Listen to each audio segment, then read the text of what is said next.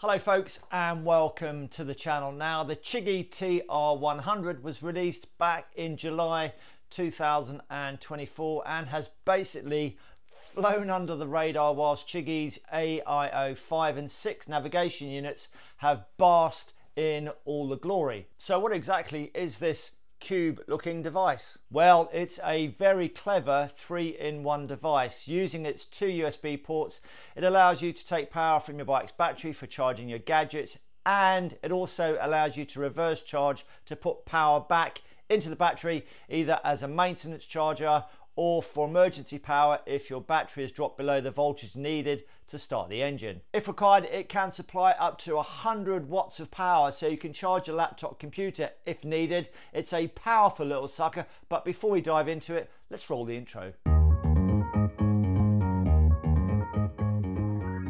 Welcome back. First off, Chigee and UK supplier Nippy Normans have both supplied me with the TR100 free of charge for me to review and test. Now I'm going to put links in the description down below, so go and check them out. And depending on where you buy the TR100 from on the internet, it's going to cost you between £70 and £100.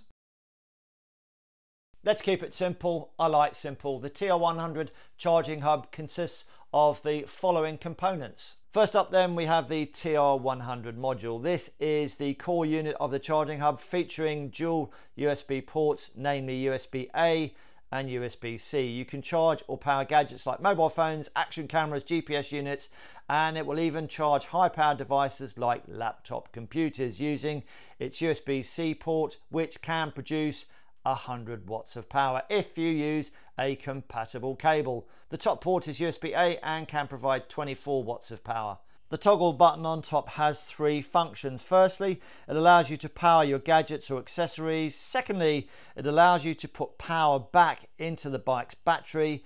And then thirdly, it allows you to select the type of battery that your bike has, and the options are lead acid, AGM or lithium batteries. It's constructed of aluminium and is very well made, and the 2 rubber port covers are ribbed for a nice snug fit. It also has a status light to let you know what is going on. And then finally, it has an IP rating of 66, which means it will withstand a pressure washer, so rain is not going to be an issue. In fact, everything is rated to a level of IP66, so water and dust will not cause a problem. Then we have the power module. This component handles the power conversion and management for both charging devices and for charging the motorcycle battery. And then there's the battery connectors. These connect the TR100 directly to your motorcycle's 12-volt battery, allowing it to charge the battery or draw power from it to charge your accessories. And it comes with a 10 amp inline fuse. And then the other bits and pieces you're going to get with the TR100 are going to be a mounting base, 2 3M sticky pads, some Chigee ties, and a small fold-out instruction leaflet. At the time of recording this, Chigee are giving away 2 free charging cables with the TR100. Chigee sent me 2 cables. One was the 100 watt USB-C to USB-C with a waterproof cap. That retails at approximately £17. And the other cable was a USB-C to Lightning connector for my iPhone, again with a waterproof cap. If these cables aren't the free cables, then I'll put something in the description down below. The TR100 is a complete unit and the components don't unplug. It measures approximately 2.42 meters. So cable management and routing may need some consideration during the install. Having installed it already on my BMW R1250GS, I would say that there's nothing complicated about the installation, and time-wise it's going to take you about 30 minutes from start to finish. Now the TR100 gives you, with that 100 watt of power output from the USB-C port, the ability to charge high-powered devices such as laptop computers or drones. So if that's what you would consider doing, then you could mount the TR100 module to the rear of your bike, and those high power devices will be getting charged as you ride along, possibly in a roll bag or your top box. Most folks no doubt will mount it on the handlebars, but you do have choices depending on what you're going to be charging. Now I mounted mine on the handlebars, well actually on my mirror stem, using the supplied mounting base. In relation to the power module, Chigee do actually say that it needs to be kept away from heat sources, something to bear in mind when it comes to installing all of this. Now on some YouTube videos that I've seen, people on the GSs have just installed this under the seat, but there is an ECU under there which does get warm. It might not be warm enough to have any effect on this, but I didn't want to take any chances. Clearly you don't want to mount this next to the engine because that is very much a heat source, but I thought, you know what, I'm going to mount this on the outside of the bike because it may get warm and I didn't want anything untoward happening with it. So I mounted it on the outside of the bike on the right hand side, basically between the outside of the bike and the inside of my right thigh, but you do as you see fit. Let's take the bike outside and I'll show you how I mounted it onto my R1250GS together with some photographs, but obviously you may find a different way to mount it onto your GS. Every bike is different, but just make sure you're very careful when it comes to routing of the cables to avoid any pinching or snagging. Right, let's take the GS outside and I'll show you my final installation. The TR100 module was mounted on the mounting base at an angle of about 45 degrees. Now my BMW mirror wouldn't allow me to mount it over the reservoir cover. It's a nice neat installation with the cables following the BMW's cable routing, and I simply tucked the cable behind the tank side cover, where it then comes out and then into the power module and then back up again under the seat, and then along and down into the bike's battery. For me, on the BMW, this is the best install method in my opinion. As I said, the module is at 45 degrees so it doesn't snag on the tank bag when the USB cables are plugged in. Always check for free movement from side to side. Keeping it simple, remove the seat, then the tank cover, remove the side cover screws and the seat tray screw. Battery cover comes off next. If you have these optional infill panels, undo the rubber tie, and this is the last panel that has to be removed. I've got the option 719 mirrors, so the right mirror gets removed, and then run the TR100 module up through the forks. Get the mounting base and attach it to the mirror stem. If you've got some rubbing alcohol, give the mounting base and the TR100 module a clean.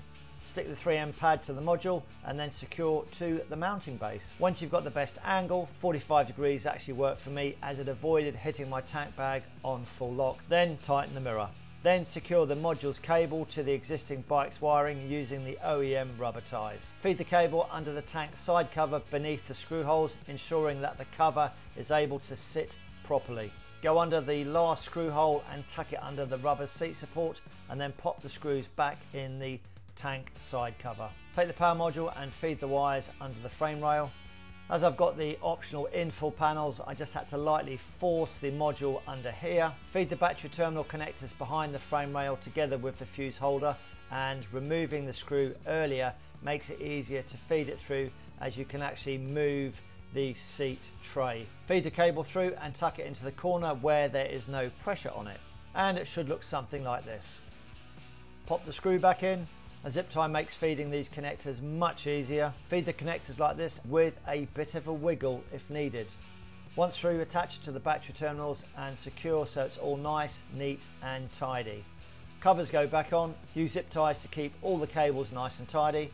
Clean the area where the power module will go with some rubbing alcohol and then secure the power module with the other 3M pad. My mistake, I actually stuck the 3M tape onto the power module's warning sticker. That actually came away, so just stick the 3M tape onto the non-sticker side of the power module. I didn't like the full sticker, so cut the warning triangle out and then reattached it, as you can see here. So it now looks like this. The TR100 is very easy to use. It has one button on the top and we'll call that the toggle button. There is no on or off button. If the status light is not on, that means it's in standby mode, and Chigee say that it will take about 3 years to drain the battery, which is connected directly to the TR100. If it's inactive for a period of 30 seconds, then it goes into standby mode and the light goes out. It's a two-way charger, so not only can we take power out for charging your gadgets, but we can put power back into the battery for charging it and maintaining it like a trickle charger does. It has numerous protection circuits, ensuring safe and optimal charging at all times. To take power out or put power back into the battery for charging purposes, then you have to change the charging mode, and you do this simply by pressing the toggle button on the top. The status light will show green for charging your gadgets and blue for charging your battery. Very simple to remember. Green for gadgets, blue for battery. It's important to tell the TR100 your battery type so it can use the correct charging program and algorithm. So with the blue light display, you can then press the toggle button for 2 seconds, and then this will allow you to scroll through the 3 types of battery that you can select. The status light will show blue for a normal lead acid battery. It will show purple for an AGM battery, which is what I have on my BMW. And if you have a lithium ion battery, it will show an orange status light. Once you've selected the correct battery type for your bike, it will automatically save it. Charging an external device is very simple. Just press the toggle button until the status light shows green. Remember, green for gadget. If you're using the top USB port, that's USB-A, well, that can supply 24 watts normally, but it can actually supply a maximum wattage of 27 watts. If you have an iPhone, then this port does not use the fast charge language that the iPhone needs, i.e. PD, power delivery. So it'll just be a normal charge if you've got an iPhone plugged into the top port. But if you've got an Android phone, then it does talk the fast charge language, i.e. the QC protocol, quick charge protocol. You get a slow flashing green light, which means the device is being charged. And if the port is able to fast charge your device, then the green light will be flashing quickly. The bottom USB-C port will supply up to a maximum of 100 watts and speaks fast charge language, i.e. PD, power delivery for Apple devices and also Android devices. So you will be able to charge your Apple devices with the bottom port. So with this port, you're able to charge high-powered devices, so you can charge an Apple MacBook or an Apple iPad. For fast charging, you're going to need a cable which is compatible, as it needs to be able to handle the power. Basically, the TR100 will talk to the device and agree how much power it can safely supply and whether it can fast charge it or not. If there is any issue, then the TR100 will supply a suitable lower but safe charge. You'll get a slow flashing green status light to say it's charging and a fast flashing green light for when it's able to fast charge the device. And that's how easy it is to charge with the TR100. For battery maintenance or emergency charging, obviously you have to make sure that you have selected the correct battery type that your bike has. Here I'm using an Anker multi-port fast charger, and you can actually plug the cable into either port. The TR100 can be used as a normal battery tender to maintain your battery in tip-top condition. And I'm using Chigee's 100 watt cable, which will allow fast charging in the bottom port. You get a slow flashing blue status light showing it's in battery charging mode. When it's solid, it means the battery is fully charged. Now, if you need to fast charge the battery, simply press the toggle button and then the blue status light flashes quickly, meaning it's in fast charging mode. If your power supply doesn't have enough power, then the TR100 will not allow you to do fast charging. You'll just get a normal charge. Remember, not all USB cables are equal, so if you find that you have a sufficiently powerful charging device but you're not getting fast charging, then it may actually be the cable. So you might want to have a look at the Chigee cables. You can also use a power bank to charge your battery, but if you find that your bike won't start, then you can use a 100 watt power bank and put it into fast charge mode on the TR100, and Chigee say in about 5 minutes time you should be able to start your bike. And if you have a long enough USB cable with you, you can simply get some power from a friend's bike if they have a USB port.